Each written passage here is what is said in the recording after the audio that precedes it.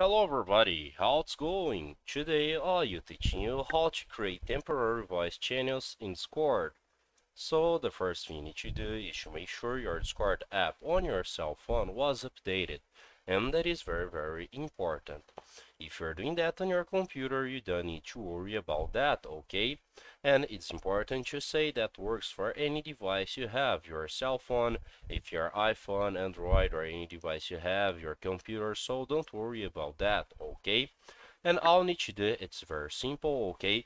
You just go to your channel, and right here in your channel, you see the option voice channels, okay? Right here, you see the cross icon beside the voice channel's name, so just click here, okay? And after that, you see you can put the channel name, you put test 2, okay? And after that, you see test voice and stage.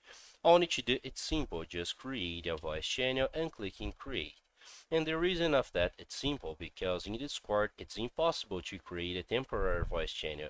But all you need to do, it's simple. If you wanted to delete the channel, you just keep pressure on the channel, you click in edit channel, scroll down, and you see the option to delete the channel, okay? And that's it. So you create, use the channel, and when you wanted to delete, you just delete the channel, and that's it, okay?